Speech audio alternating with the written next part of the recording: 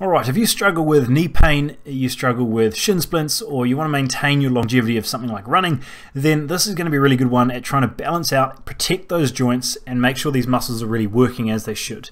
Muscles like the tibia that we're pointing to here tend to be really imbalanced with our calves and other muscles around the feet, and it's a really nice way of getting these muscles working again. So the first one with a dumbbell is simply getting that contraction in the front, trying to really create a little bit more movement, a little bit more length through that muscle, as well as actually building that up, because it tends to be much or a lot more overpowered by the calf than it really should be. So building up some strength there is a really great place to start. Second one is another variation of that, which can be an add-on. The first one I tend to like a bit more, but this allows you to get a little bit more range, point those toes, get a little more stretch through the front as well. Okay, so really nice sequence into what we're going to do next, but simply getting those muscles working a bit more.